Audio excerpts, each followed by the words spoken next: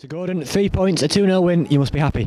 Chuffed to bits with that, Mark. Blinking heck. First half we were tremendous, really, really good. We had lots of possession second half, but couldn't convert. Full credit to Durham. They packed the defence and made it very difficult, but we've chalked another 3 points off, so tremendous result. And obviously not the entertainment value of last weekend's win at Sunderland, but they all count. Well, this is the issue, isn't it? We've set our standards very, very high, and the tempo was incredible last week. We couldn't maintain it today, but a win's a win.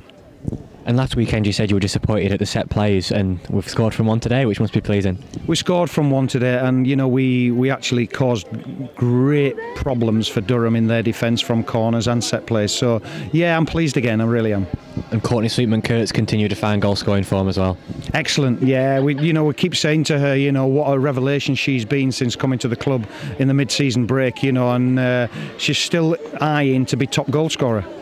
And you had 9 points as a target up in the dressing room before the game, and now that's 6. Yep, we're going to carry on with that for next week. We've got a tough match against Yeovil, and then London Bees away, and who knows, anything can happen. As we've said before, anything can happen, and hopefully it will. Definitely, we've really, really had a great season, no matter what, and it would be nice, just to finish it off with 2 more wins. Looking ahead to next weekend, Yeovil, the visitors here, they gave us a tough test at their place in May. It's going to be another tough game here.